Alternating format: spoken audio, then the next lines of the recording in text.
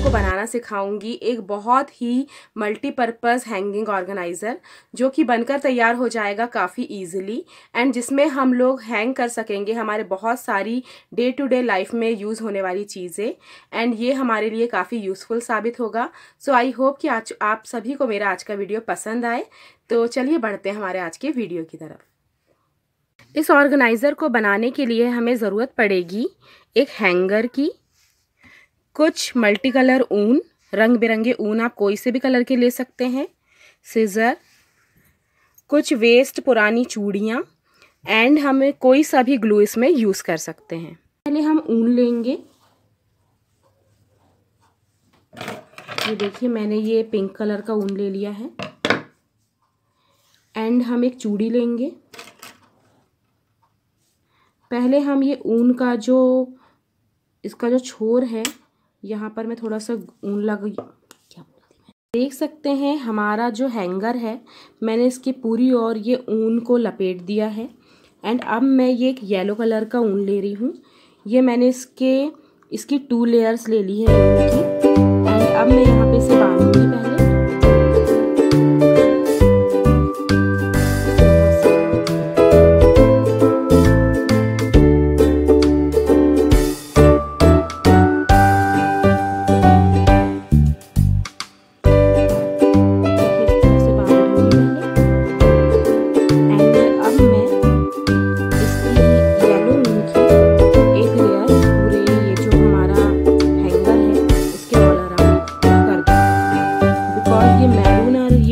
का जो कॉम्बिनेशन है ये बहुत ही ब्यूटीफुल लगता है, तो इससे ये जो हमारा हैंगर है ये और ज़्यादा खूबसूरत लगता है। आप देख सकते हैं अब हमारा जो हैंगर है पूरी तरह से तैयार हो गया है एंड हमारी जो चूड़ियाँ हैं वो भी पूरी तरह से रैप हो चुकी हैं एंड अब हम ये चूड़ियाँ इसमें अटैच करेंगे।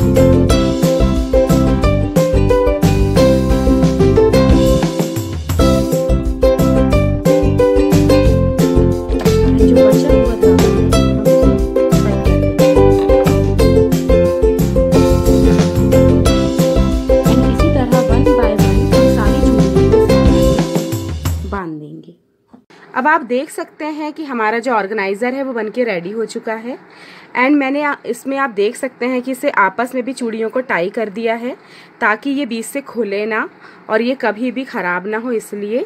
एंड चलिए अब मैं इसमें आपको चीज़ें लगाकर दिखाती हूँ। आप देख सकते हैं मैंने इसमें बहुत सारे हेयर बैंड्स लगा दिए हैं। आप इसे as a hair band organiser के रूप में भी यूज़ कर सकते हैं एंड अब आप इसमें देख सकते हैं कि मैंने इसमें अपने दुपट्टे एंड स्टॉल्स भी हैंग कर दिए हैं, तो आप इसे एज अ दुपट्टा ऑर्गेनाइज़र भी यूज़ कर सकते हैं। सो फ्रेंड्स, आज मैंने आप लोगों को सिखाया कि कैसे आप घर में पड़ी वेस्ट चीज़ों का इस्तेमाल करके बना सकते हैं ये ब्यूटीफुल ऑर्गेनाइज़र, जो कि आपके घर की यूटिलिटी के लिए बहुत ही फ़ायदेमंद साबित होगा।